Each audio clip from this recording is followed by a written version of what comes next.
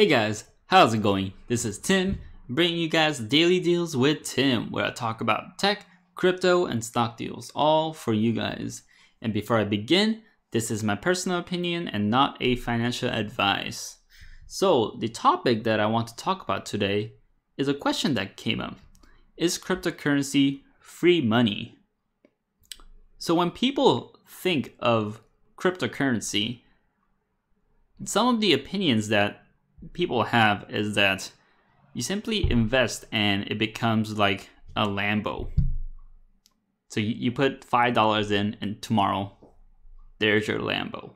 You put $10 in, you get a free house. I mean, it's ridiculous, but some of the beginning investors, or some of maybe you guys, it was for me too at first, is that if you invest into cryptocurrency, it's going to multiply into 100-folds and you're going to have this crazy rich life and you got everything you want. And it seems like some people think of cryptocurrency as free money. However, I am here to tell you that cryptocurrency is not a free money, but you gotta put work into it. Now, let's look at some opinions of people. So, someone says, you just put in money and it multiplies. Wrong. At least it can happen, but there are multiple instances that this does not happen at all. Now, invest into this ICO to get an instant Lambo right on your doorstep. Wrong. As for ICOs, there's a lot of danger with ICOs, as they promise something and they don't even have the real product.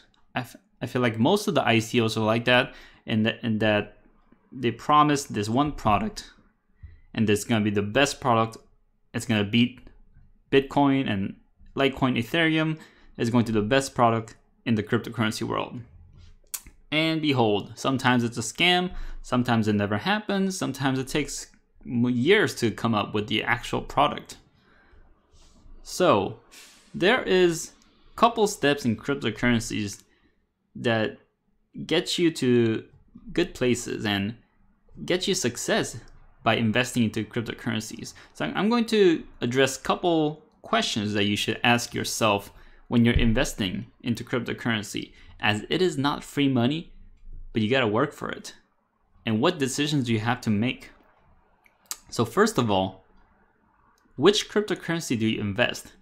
This is one of the main questions that you have to ask yourself, because depending on which one you invest, their future can be quite different. So if you look a couple years back, there's hundreds and hundreds of cryptocurrency that came up after Bitcoin. And a lot of them actually disappeared because they didn't have a good development team. They didn't have a good project. They didn't have a good community. And sometimes they just had promises, no actual product. So those are the points that I ask you or challenge you guys to ask yourself. Is a cryptocurrency that you invest in a good project for the future? Not just today, but for the future. Do they have a quality dev team?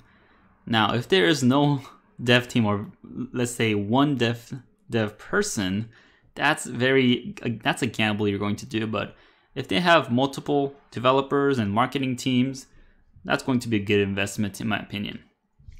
Now, do they have a strong community? So as for community, that is what makes up the coin.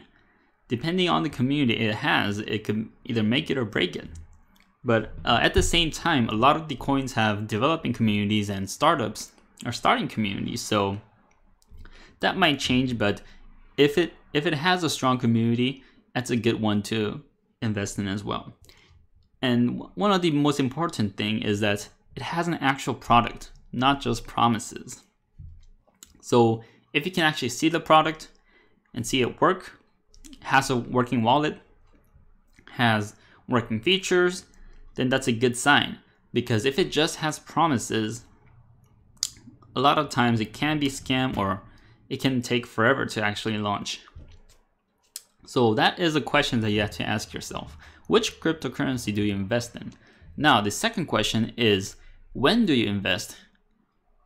As you know, the volatility of cryptocurrency is pretty wild as it goes a lot down, as seen the past couple weeks. It has been trending down for a long time. And also it goes up really quick as well, as the month of July and August, it went up pretty crazy. I would say a lot of the coins went up like almost 100%, if not more. Now, if you invest at the top of the price trend, you can be at a loss for a long period of time. So you ask yourself, am I at the top right now? And if you are, probably want to reconsider your purchase or your investment. Also, if you invest while the price drives up or price drives down, you can be at a loss too. Because sometimes people get on the train. So if there's one altcoin that is going up by like 20-30%, you wanna buy it right now, because in your mind it's gonna be up 100% by tomorrow. However, sometimes when you jump on that train, the train goes down immediately. It seems like, at least. So you gotta be careful. If there is a sharp trend up or a sharp trend down, there could be a consequence after that. I mean, for me, a sharp trend down would be more profitable, because when you get it at the down, there's more chance for it to go up than further down. However, if there's fundamental problems with the coin, that's a different problem. And as I said, invest at the bottom can net you profit, because that is the goal. You want to invest at the bottom of a good quality cryptocurrency that will eventually go up, either in a linear path or an exponential path. Now, the last question is, when do you sell? I feel like this is one of the biggest questions that people ask, because they want profit ultimately. And a lot of people get into cryptocurrency to make profit. It's all about the gains, the profit, and the money. And if you only focus on that, it's really hard to just live your daily lives without thinking about cryptocurrency, because always in your mind you want to think about profit, profit, profit. However, there is a difference, because depending on how you plan, your perspective can be different. So the first option is that when you give into the FUD, fear, uncertainty, and doubt, then you will be taking a loss. You sell off right after it drops down maybe 5%. All right, I'm not gonna take any more losses here. And the next day it goes up 20%. That's an instant regret. I have done that before. I still regret, but I think it's just part of the learning process. Now, a good plan is at your planned point. So you make a plan when you purchase that cryptocurrency. You're gonna sell that at a blank profit margin and no looking behind. So let's say you're gonna sell it if it goes up by $10. And then it goes up by $10, and you gotta sell it then, because that is your plan. Now, whether your plan is good or bad, that is depending on you. I cannot make the plan for you. You gotta research and make the plan yourself. However, if you do not stick to your plan, that could be a regret as well, because let's say it went up by $10 and then dropped back $10 tomorrow and you didn't sell. Well, that is your mistake, because you had made a plan, you didn't stick through, and you're paying the consequences. However, sometimes you could, after you make a plan, you can make another plan. So let's say it went up $10 and you're gonna say like, all right, from here, I'm gonna do another $10. So once you make that plan, if it goes down, well, your plan was wrong. So you can't really do anything about that, but just kind of hold on to it. Now, the last option is never, because hodling is a full-time job. Now, this was a very interesting statement when I read it, because I never thought of hodling as a job, but actually it is, because every time you see the price trend go up and down, you want to sell that cryptocurrency. You want to sell it for that little bit of profit or a little bit of loss. But actually, if you just hodl and doing it as a full-time job, you'll see the gradual trend up. And even if it goes down a bit, you see it go back up, it goes down a bit, go back up. It's just part of the cycle.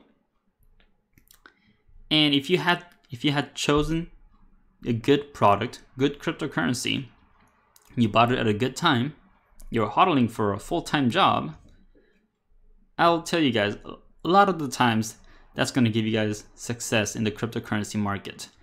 And success means to the moon. As I said before, that's where my goal is at. I invest into cryptocurrencies, some of it for trading, but most of it for long-term hodling, so that I see it go through the cycle, ups and downs. I keep myself calm, just wait till the moon. So that is it, guys. Is cryptocurrency free money? No, because you gotta work for it, you gotta have a plan, ask yourself these kind of questions, challenge yourself, and once you invested, keep calm and stick to your plan, or just hodl it out. So thank you guys for watching and supporting this stream. And like this video, comment below on what you think, and smash that subscribe button for me. And also, if you guys want to support the channel, check out the affiliate links below. I really appreciate that. And as always, bring you guys more deals on Daily Deals with Tim.